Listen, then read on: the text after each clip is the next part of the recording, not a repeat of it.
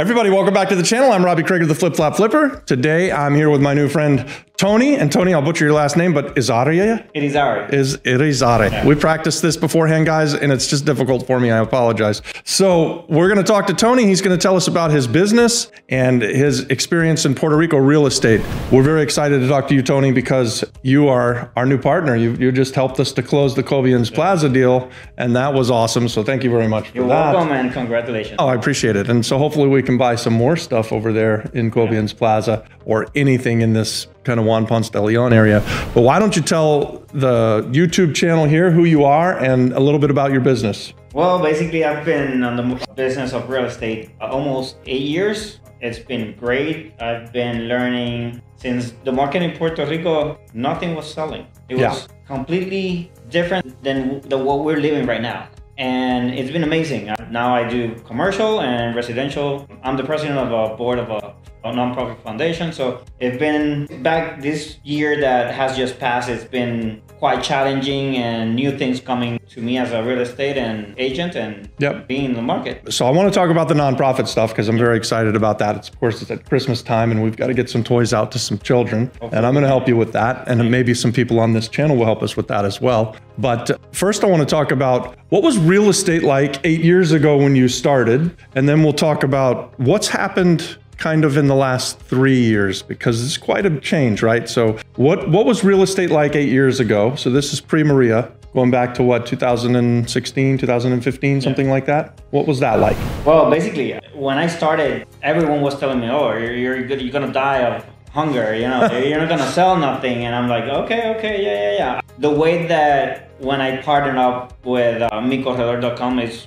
the broker that I started with. He's very well known, a very nice guy. His name is Javier Rodriguez. And the way that he used to do the marketing, I learned from him a lot. He's very active on social media and CRMs and, you know, Zillow back then and Point to Homes. So I gathered all that knowledge and started working as a real estate agent. But I had to sell a property, beachfront property, something that it's like a gem that you need to find. Something that's highly desirable. Yeah. It was something that sometimes I had to give back the keys to the owner and tell them, you know what, for $50,000, let's say, a real example, in Playas del Yunque, I had one unit of 2 bedrooms in Playas del Yunque for $48,000. And I told the owner at that time, sorry, I'm gonna give you back the keys. That's not selling. And even though that we've marketed the property, we did videos and, you know, live videos on Facebook, you know, at that time was very new on the market to do the marketing. Yeah, eight years ago, nobody was doing that. No one was doing it. So I learned from him and he started with it. So it was something that you needed to market the properties very hard and be very into it. You know, 40, 50 showings to sell one property. Wow. Right now it's a whole different story. Okay, so tell us about that. So this makes sense because when we came to the island, there was a lot of real estate on the market, lots of bank-owned stuff, lots of stuff that had been sitting for 4 or 5 years, even like on the market for 4 or 5 years with no offers. So we come in and we buy some stuff at really good prices. And then fast forward, our story is that everything's kind of started to go up. Like we feel like the market in 2019 started to improve. 2020, I thought it's going to drop again because of the big flu, and it just really sort of took off. Funny story, everyone thought that after the lockdown, properties were going to go down. I had clients that lost $500,000 in you know, bonuses and you know, stock market. He sold his properties. He was going crazy. Right now, the properties that I sold to him and just right after the lockdown, they could sell right now for $2.5 million, and he sold them for, you know, $800,000 each. Unbelievable, huh? It's crazy. Yeah, unbelievable. So the change here on the market in Puerto Rico has really just kind of, it's phenomenal what's happened really since 2020. So 2020 was a catalyst for real estate all over the country, but it was really a catalyst for Puerto Rico because people were locked up and they couldn't travel.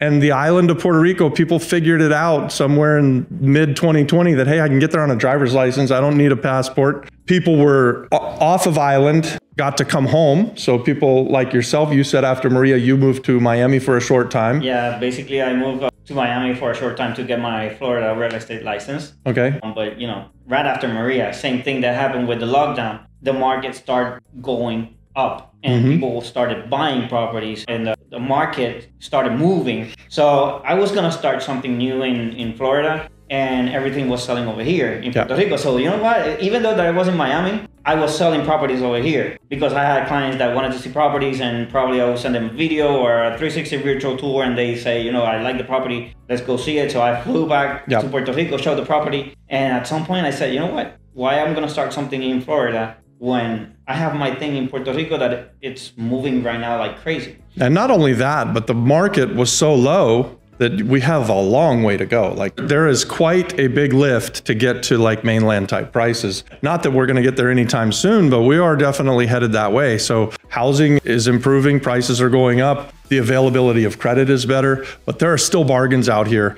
And so what do you see moving forward for the next 3 years now? Well, Puerto Rico has received a lot of funds after the hurricane and the pandemic, and you know, there's some money flowing. Plus we have the Act 60s and you know, people investing, and that it's really good because they're taking properties like the one that you bought in Santurce, that it was in distress, and you know, the inside basically, not the outside, because it was a commercial building. It's in incredible shape. It's probably in the best shape of anything we've ever bought. Yeah, and basically, for example, right next to Cobian Plaza, I might have another listing that it might be for lease, but it's on distress, and it's like that. And people like you, that I really appreciate it, even though that many people don't like it. I do, because I rather live in a place that you can see nice properties, that you can walk by and see the building that is being painted in good shape. I don't want to live in a place that you go by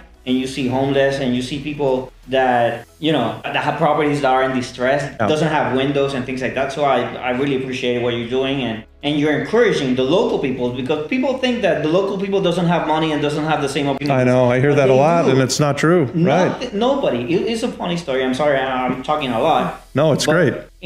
After Maria, or before Maria actually, no one wanted to buy those properties. That the one that example that I did, $50,000 right in front of the beach. No one wanted to buy it.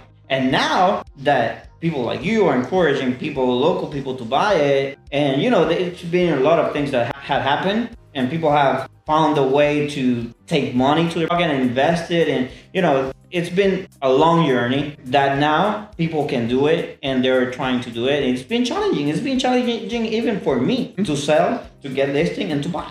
So I really appreciate what you're doing, and people, please don't get confused, because you got the same opportunities, and it's not the Act 60 that is being drawing the prices up. It's been even the locals, because now the locals want prime for their properties, and it's understandable. Yep. Tell us, so the guy who didn't sell for $50,000, you handed him back the keys. Now, if he wants to sell it, what would you tell him to sell it for? Depending, it was a 2-unit, $280,000 to $300,000. Right, 5 times. Yeah. 5 times the amount of money he would have gotten 6 or 7 years ago. Definitely. That's amazing. I mean, that's absolutely the story of the island, is that 8 years ago, nothing was moving. No one had work. People were leaving the island more than people were coming to the island. And that happened all the way through 2019. Now, finally, starting 2019, 2020, we see the population growth. It's small, but it's growing. The economy is growing. It's growing slowly. But guys, we're talking about an island that had a negative population growth and a negative economic growth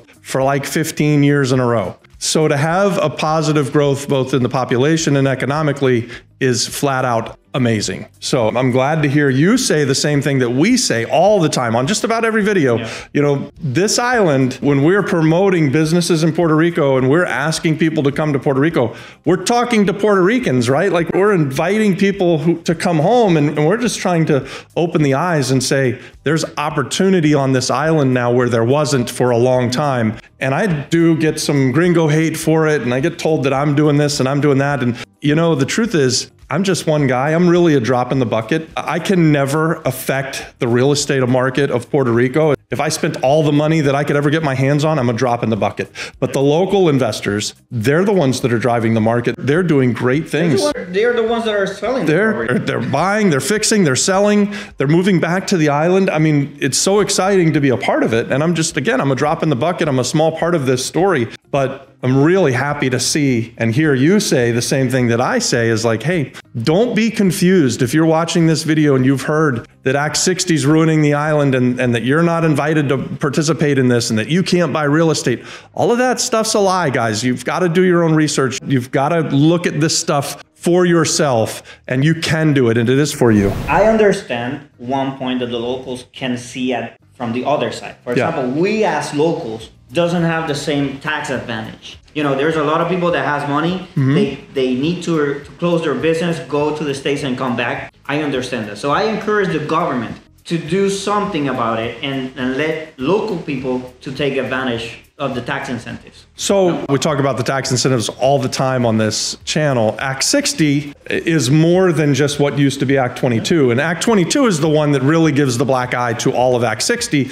Act 22 is the one that kind of prohibits locals. Unless you've been off island for a long time, you could come and take advantage of it. But if you've been on the island, they don't allow, for whatever reason, and I've said this before, I think this is a very poorly written law. There's no reason to not encourage locals to invest and allow them a no capital gain situation. And so I agree that we would implore the government to simply rewrite that part of Act 60, because the rest of it does allow for people that are locals, whether you've been off island or not. You qualify for the Young Entrepreneurs Act, you qualify for export services, you certainly qualify for all of the hospitality stuff, which is what we like to do. We like to invest in hospitality projects through Act 60. All of that's available to the locals. It's this one thing, this used to be called Act 22, and it gives the whole act a black eye, and people get really upset about it. And I understand that they're not... I understand it too, by the way.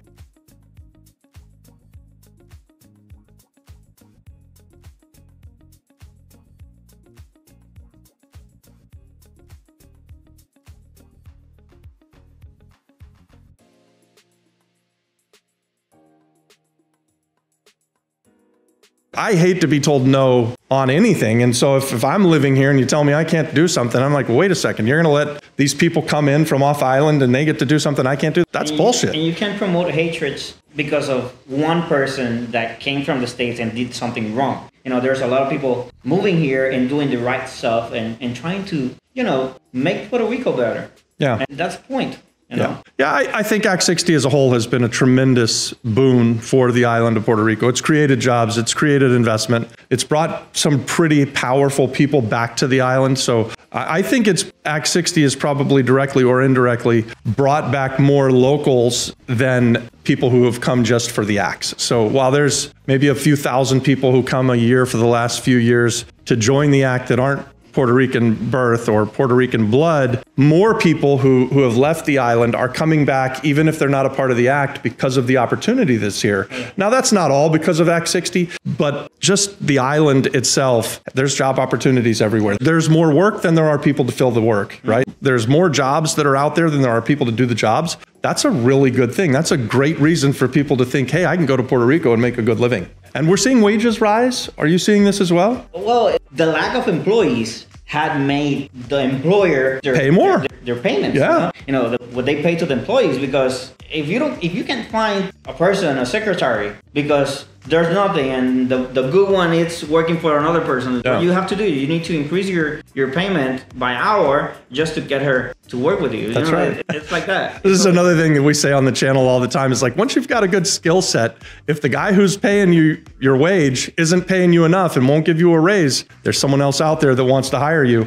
And that's especially true here in Puerto Rico. And we see it a lot, right? Like, people are able to step up their level of wage because they've got a good skill set. And it's very desirable to hire people who can do a good job, who can provide that kind of service. So Tony, tell us, how did you get started in real estate? Wow. That's a long story. You know, the long story short, basically, I've always had a business. Since I was 18 years old, I was, you know, looking for something. When my dad died in 2004, I had nothing to do. You know, I was a kid that everything was given to him. Thank God, I don't complain. But at that point, I needed to start something. So my first business was a car wash. Okay. I started as a car wash, then I went to sell jewelry and eyeglasses. I had sold shoes, you name it. People would talk to me. You had a business. I've done anything, basically. But at some point in my life, there's a saying in Puerto Rico that if you do a lot of things, basically I'm trying to translate it at once, you lose it. You know? Yeah. So at that time I had the car wash, the carts in the mall, I had the cart in Buchanan, and I have a lot of things going on. You had a lot of balls in the air. Yeah, You were and juggling. the crash, and it was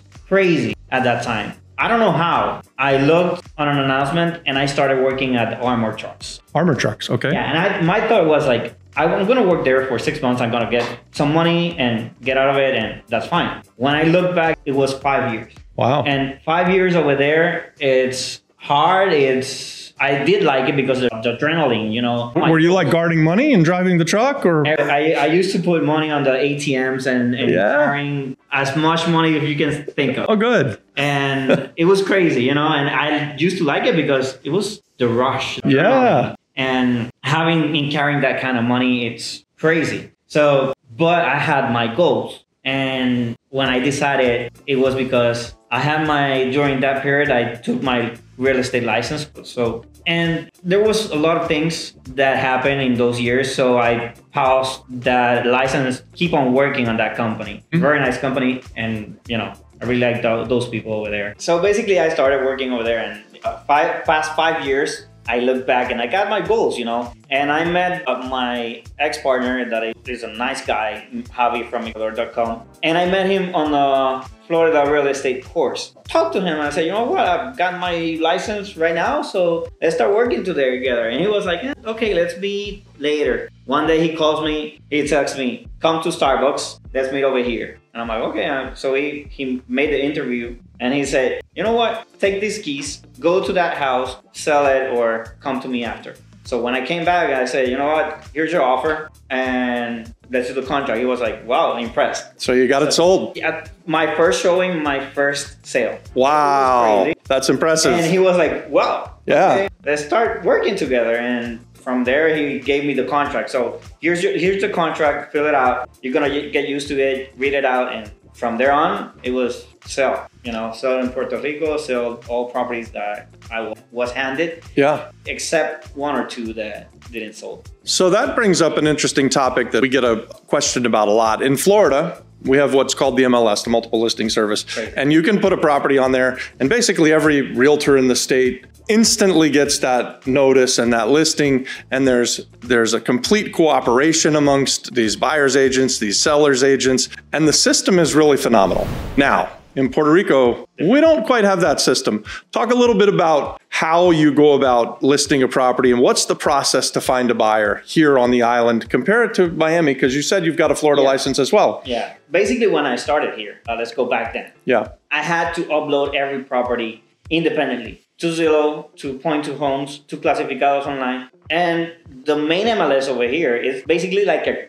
Craigslist. Yeah. You know, it's Clasificados Online. Yeah, you can sell here for locals here, but if you want to have reach, you got to be part of Zillow, Realtor.com, and you know, you got to be part of the board in order to get that reach right now. Because back then I had to upload it individually, one by one. To every site that you're going to list it on, you have to go individually. Right now, we have 2 MLSs. That is a shame because you got to focus all this in one MLS. We got the Stellar MLS, that's the one that I use, and that's the most powerful. That's basically the MLS of the north part of Florida, and then you got the Miami MLS. So they're basically the same thing, but they have a good reach and it's a powerful tool. So that's good that finally we're starting to see some of these systems get implemented. We recently just did an interview with the Red Atlas people. I don't know if you know them, but they're like organizing the data on the island, which is amazing. So all of these things are sort of happening simultaneously. We're going to have MLS, we're going to have better data. So you're going to see the ability of real estate to transact become easier and more systemized. So it's nice to hear that that's your experience too. That if you're going to list a property with a broker, just find a way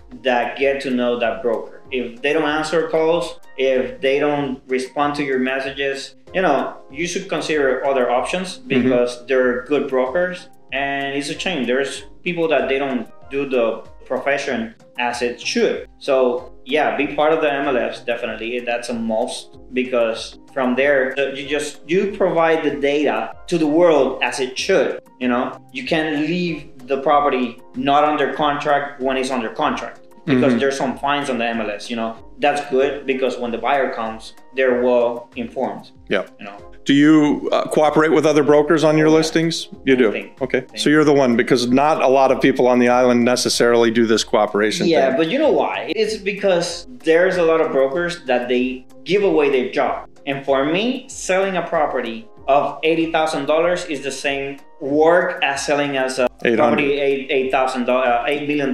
You know, it's the same process, it's the same work, and you should value your work. And a lot of brokers, they don't like to do business with other brokers is because of their commission, because their commission is too low, and then they don't have space to share their commissions. You know, for example, me, I'm a person that I spend a lot of money marketing and videos and Facebook ads and Zillow, the MLS, you know, Google ads. And it's a lot of ways to market a property, but you need to have a good commission in it, because I don't collect anything until if you don't sell it. It's closed. When it's closed, I collect my money. And yes, it's a good commission, probably, but there's a lot of fees and a lot of expenses in the process that I need to take in consideration in order to survive in this industry. Yeah. And yeah. Well, and we want you to survive and thrive.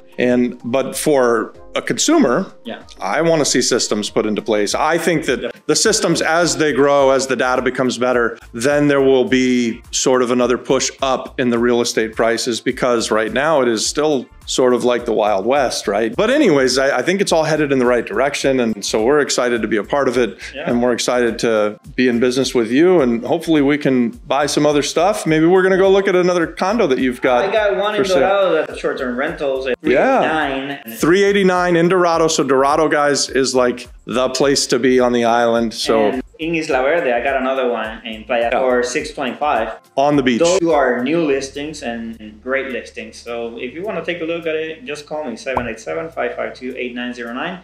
Oh, tell Robert to contact me and I'll be around. Yeah, I'm going to go see this property over in Isla Verde at the very least. I'm not looking to live in Dorado, but I've been looking in Isla Verde for a place to live, and that condo could work. Well, you should come because it's an amazing view. It's a 2-bedroom convertible to 3, or you can use that third space to do it as a office. Okay. Or people that, you know, if you have people to come and visit. Yeah. It's a great location to have. They have a pool, gym, sauna, you know, game room. Yeah.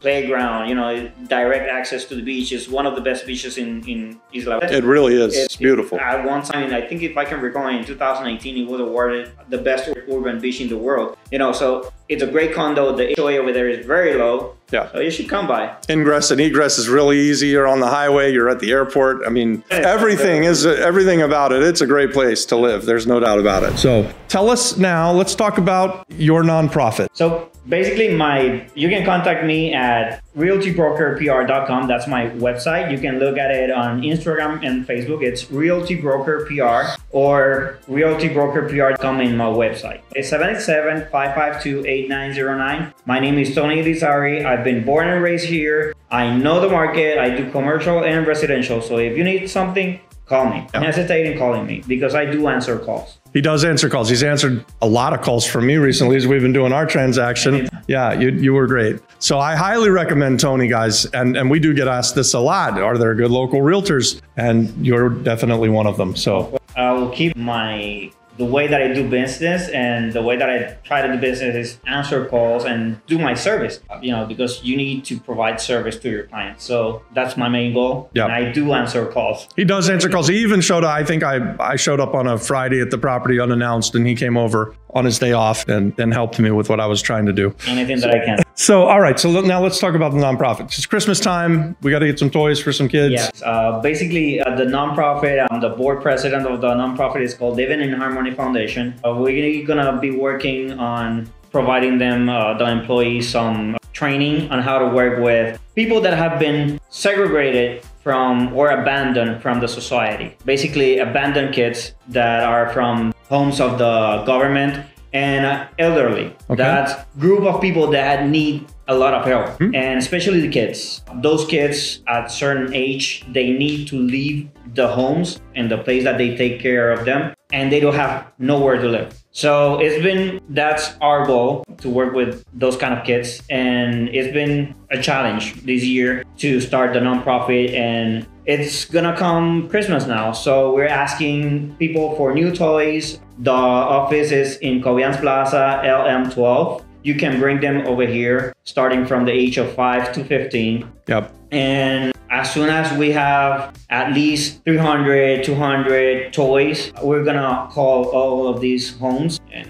daycares of kids so that they can come to Cobians Plaza. We're gonna be delivering them to those kids directly. Okay. So yeah, please help us. That's our main goal, and we're gonna try to eradicate the people that have been left out. Yeah, so we'll go shopping, and Don and I will go shopping, and we'll buy some toys. We'll bring them over to you guys. I always encourage generosity, guys. I think it's a way of life. Being generous is one of the joys that you get in life. So if you want to help some children on the island of Puerto Rico, consider giving to, and say the nonprofit's name again. It's Living in Harmony Foundation. We're located at Cobians Plaza, just below the building or the space we just purchased.